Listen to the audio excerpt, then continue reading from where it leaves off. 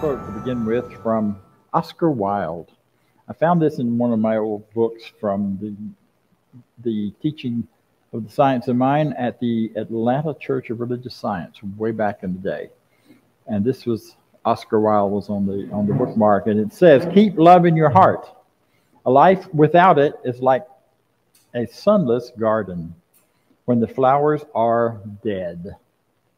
The consciousness of loving and being loved brings a warmth and a richness to life that nothing else can."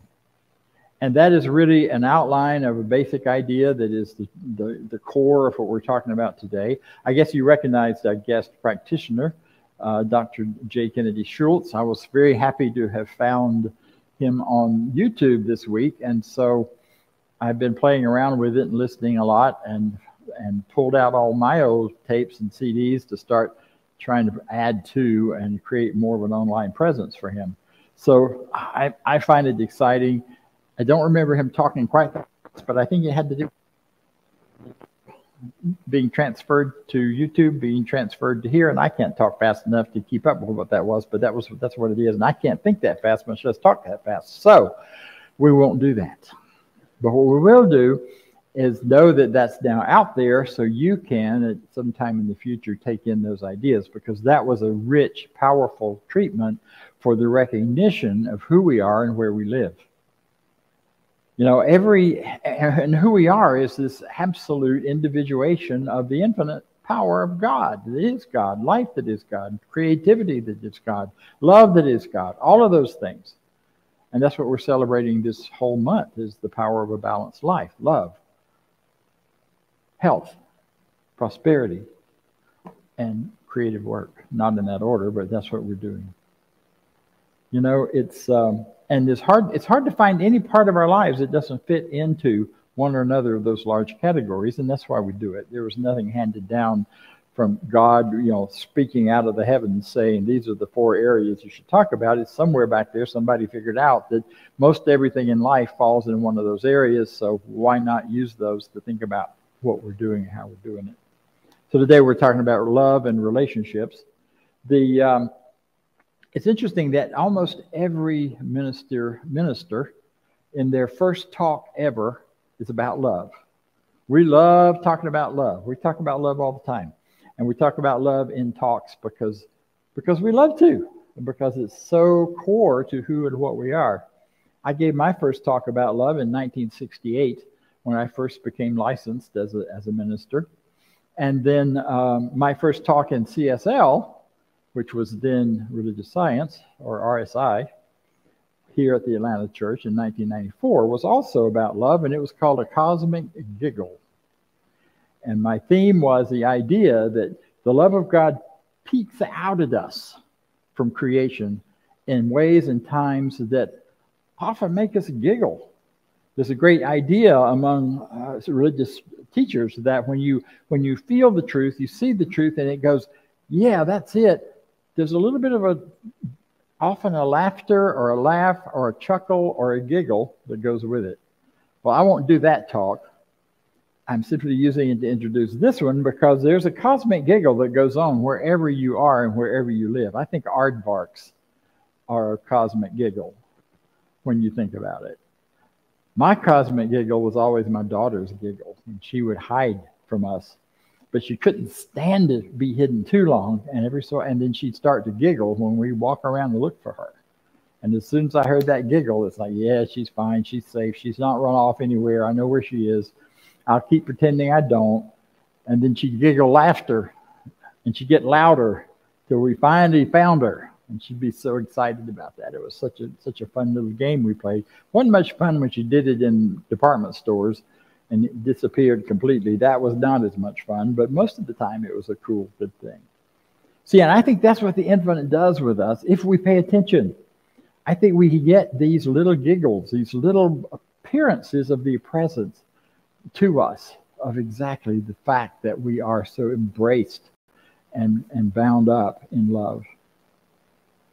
I've been reading a lot this week back at really basic stuff about mental science as well as religious science. And in reading Genevieve Berendt, one of the things that she just comes back to again and again, she was the only student, by the way, of Thomas Troward, those of you who know something of who I'm talking about. But she kept saying that my mind is a center of divine activity. My mind is a center of divine activity. And that means the divine is the one thinking when you're thinking. Now, that's a little mind-blowing the first time you hear it. It's a little like, what? And we say about this teaching as we say about all teaching that we present, and that is we're here to prove it. We're not just here to talk about it and bow and nod and say, yes, that's true, and then go off and forget about it, but to prove it by bringing it forward in our lives. My mind is the divine mind. And when I'm really clear about that and thinking about that, I'm a little more hesitant about some of the thoughts that I have at other times. Some of the words that I say to myself about other people or about my own life and my own self. You know, very few of us would talk to other people the way we talk to ourselves. We would have a rougher time in life. Now, that's true these days. People seem to not have much filters, so it's a lot more coming out at you of what they really think. And maybe that's a good thing. But the point here is when we know who we are and when we really settle into that confidence that my words have power and how I speak and what I speak has power, it is the very movement of my thought into language, into sound. And Kabbalah says that's how creation started, was with Bible says the word was first. But before this word, there has to be sound. So you bring your thought into sound, and then the universe says yes. Because it does the only thing it can do is say yes. So when we think about love, and we think about, am I loved? Do I love? Whom do I love? How do I love? Whatever we're thinking about that has a way of expressing and showing up. See, love is what we are. We are born as love. Because love is that energy we call God. Many people make that equal. Almost every religion talks about God as love. Especially all of the Christian versions. But in others as well. God is love. So if the activity of your mind is God's activity within your mind, then you must be love, and I must be love.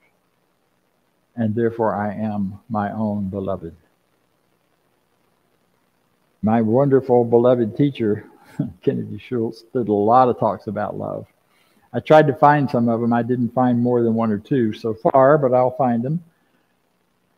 So here's what he had to say about love.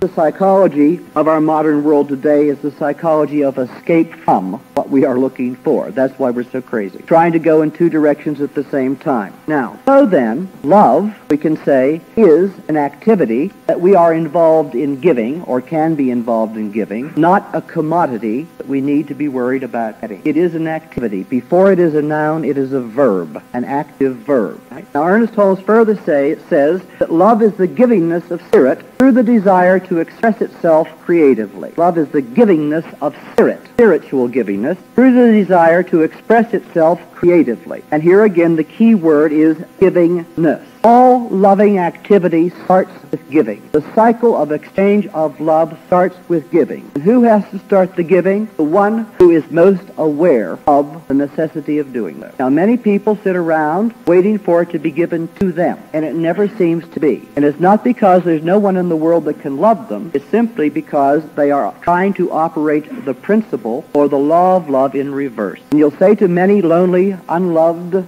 put that in quotations, people, what is wrong? And we'll say, nobody loves me. Nobody loves me. We'll say, aren't you loving? Don't you have the capacity to love? I would if the right one would only come along. And the truth is, the right one has come and gone many, many times, and they have not recognized. You can't start loving for someone else, only for yourself. Now, the key is givingness. That starts the activity. The motivation is desire. We give because we desire to give. And the purpose, the reason we desire to give, is because we have an inborn, inbred need to express good. That's what we're here for. That's what we're here for. To express good, to express it in a unique way, and to give something into the universe. Now, in order to give something good, you first of all have to be aware that you have something good. That's the thing that most people are down on themselves. It is amazing, no matter how successful people are in this field or that field, or how many honors have been bestowed upon them, or how attractive they may be, in their deep heart, too many people feel they are not complete within themselves. They feel powerless. They feel lacking. They feel that someday they will be complete, but not now. And the message of religious science is that if you were not complete, you and I, within ourselves, we would not be here, because we are created by an infinite mind that makes no mistake. Makes no mistake. We are created by an infinite intelligence out of itself plus nothing else. And because we are created, we are also fully equipped to survive. And so it is. There's a lot of ideas in that. The one I want to pull, because it's the one that turned my life around when I first heard it from him, is that idea that love is not a commodity to be gotten.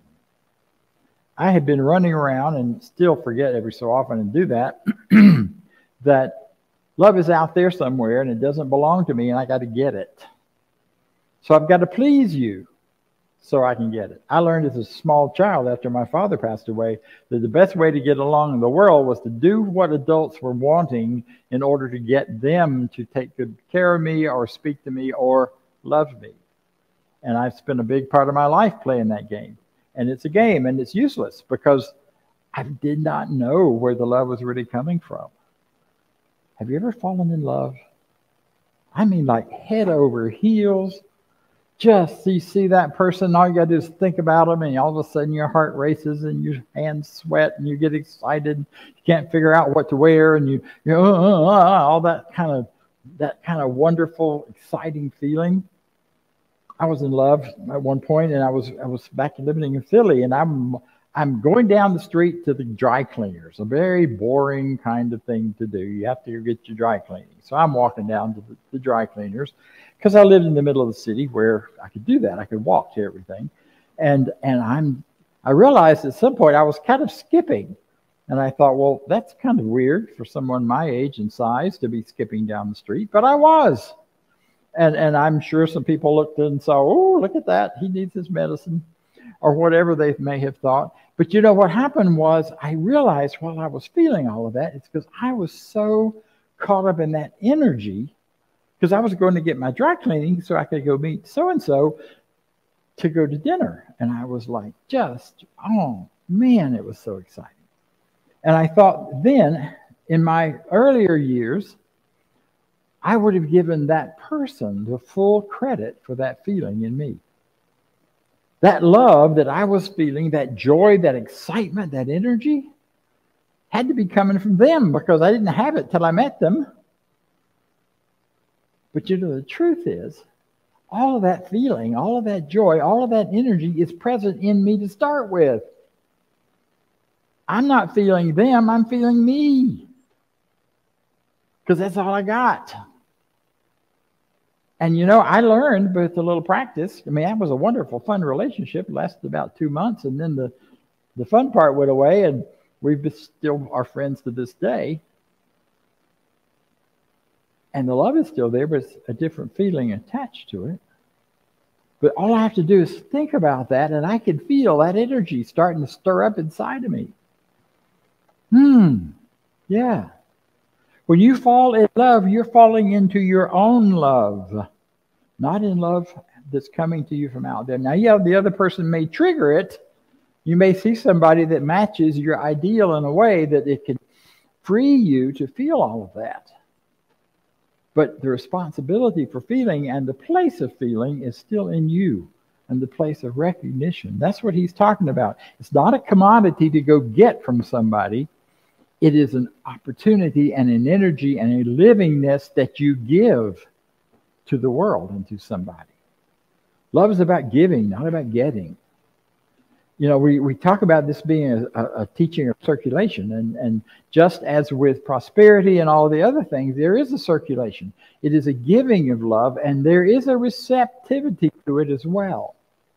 It's not enough just to give. You got to be open to receive. Some of us aren't. Some of us have trouble with that receiving side because it requires us to be vulnerable. Don't like that part. And if you've had any history or experience with feeling hurt by vulnerability, then we tend to protect against that. But if we can let that go and just enjoy being loved, then we can enjoy giving love. But this is one of those that's a little different than prosperity, because you can't start, well, it's actually the same as prosperity. You can't start on the receiving side if you want to up your ante in love, if you want to up your ante in prosperity. You start on the giving side.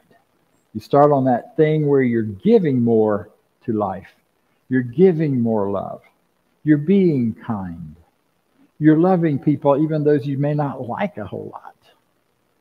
You're finding a way for that love to be an energy and bring you joy in the giving of it, whether they receive it or not.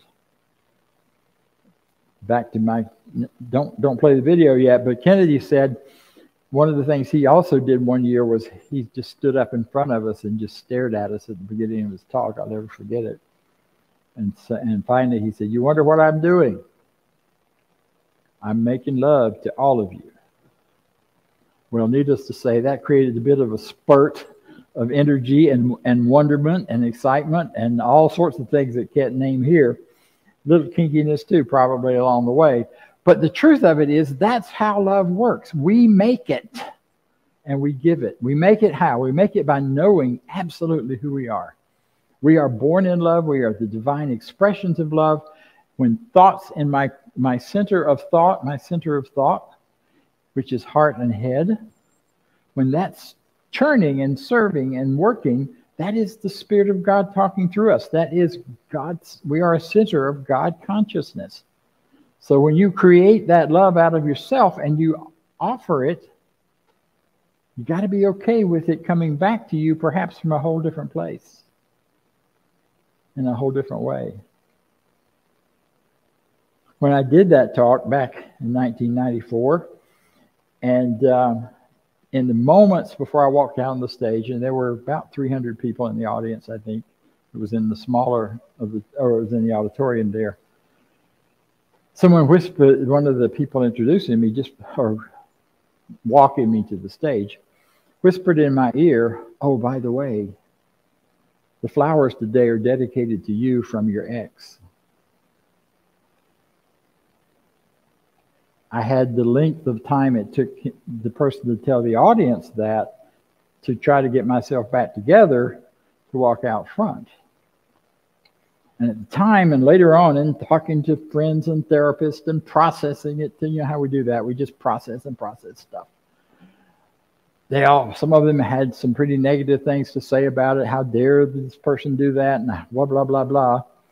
But you know, over time, I had realized, because I knew that person better than anyone else and in a different way than anyone else in the room. And he was sitting right down on the front row where I couldn't miss him.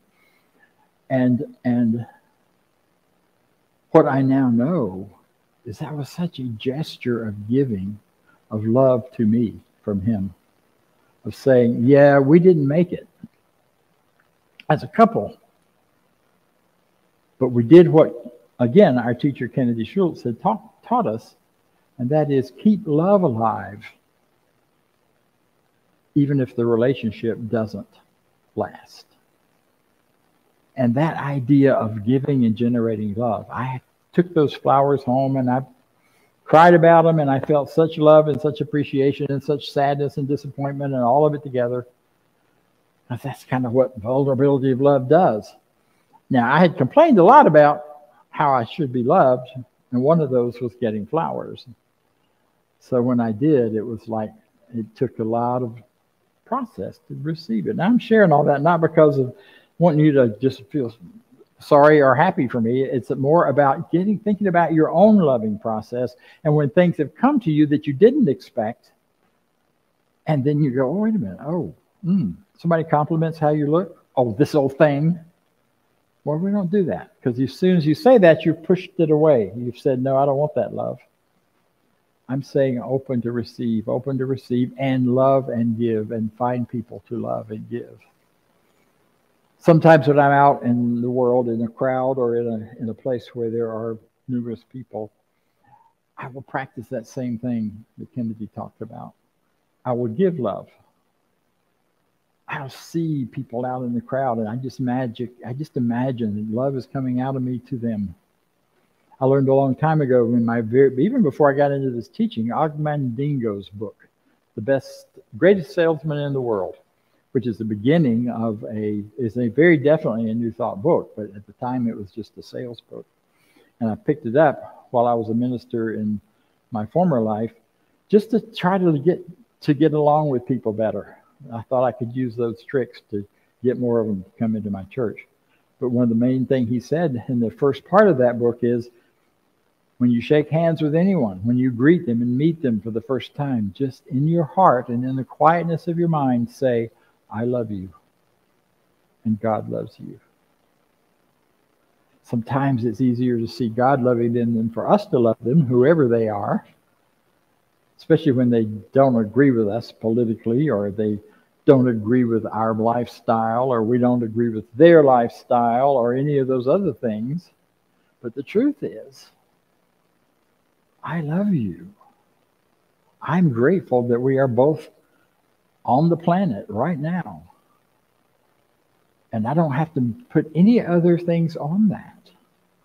So it's not so much these days, but there was a while where there was a whole lot of stuff being written about unconditional love and conditional love and sort of love and eternal love, and on and on it went. And we can trace that back to the Greeks and all their many words for love. I don't think it matters. Love is love is love is love. I don't think there is any love that isn't unconditional, because then it becomes something else. It becomes trading. It becomes an energy of trade. It becomes an energy of commerce. But true love is unconditional. I love my daughter. I love my grandson. I love the people in my life. I love this group. And it is not conditional on you showing up on a Sunday morning, though I would like for you to. It is not conditional on anything we do or don't do with each other, even down to being hurtful or harmful sometimes. My love is not conditioned on that. Love is love is love is love. It's the one thing, and it's one piece. You can't break it apart. One of the things that I read this week is about, in reading about relationships, if you don't have a sense of your own loveliness and lovingness and loving power, you really can't give it to anyone else. Think about the love relationships you've had. One of the other little pieces I'll toss out here, and then I'm going to start wrapping this up, is the idea that love, that equals attract. Like attracts like. You've always heard the other, opposites attract. Well, opposites don't attract. They don't attract. Opposites don't attract in the physical world, in the energetic world, in the world of physics. None of that. What attracts is like attracts like. You say, yeah, but what about magnets? You can't push the two north signs, or the N's and the S's. They won't come together. If you put the same one together, they push each other apart, so they don't attract. But if you understand what's happening in that piece of metal, that magnet, there's a flow of energy that's going through it and coming around and going back in and coming around and coming back in. So when you match something else up to it, you've got to match it so that it's in the same, so the energy can flow in the same direction. So at one level, it looks like opposites are repelling each other. In truth, it is lining up so that the energy continues to flow the way it goes. You look deeper. You ever gotten into a relationship with somebody who just seemed the opposite of you, could fill all your gaps that were missing, could just be like, oh yeah. I used to be really attracted to people who were quick deciders, because I'm not. I mull through decisions. I go through both sides. I know the best one of this side and the best one of that side, and what we should do and shouldn't do, and what you gain and lose if you choose this, and you gain it. I mean, it drives people crazy. It drives me crazy sometimes. So when I wouldn't be the person who was decisive, I thought, well, they do all that quick, and there they go. They were just as confused as I was. They just couldn't stand to live in the confusion, so they jumped into decision too fast. We were the same, even though on the outside it looked like we were the opposite. Truth is, we weren't. Same issues, same decisions. And as we heal and grow, we attract more people to us who are where we are in our growth and our beingness, our sameness, for that matter. So I want to leave you with, we've done a lot of sort of random thoughts here about relationships and about love. How to create a loving relationship is really a simple answer. Love yourself first and love them the same way you love you. That was not just a command from the Bible. It is a statement of fact. You can't love anyone else more than you love yourself. It'll always stretch into some sort of weirdness. So I close with the final words from Kennedy Shultz today.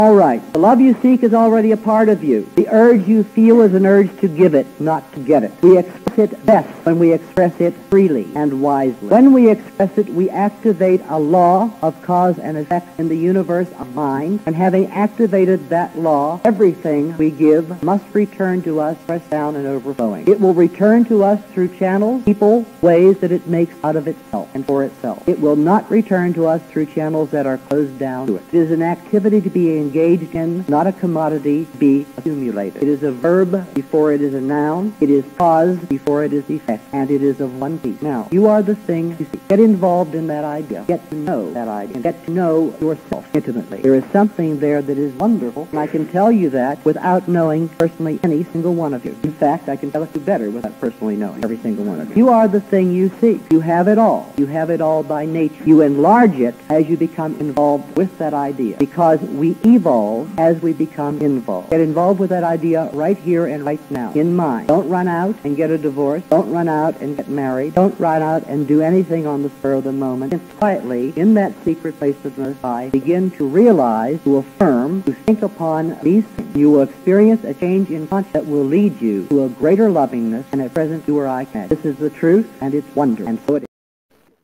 So it is. Thank you. You are wonderful. So am I, and so it is.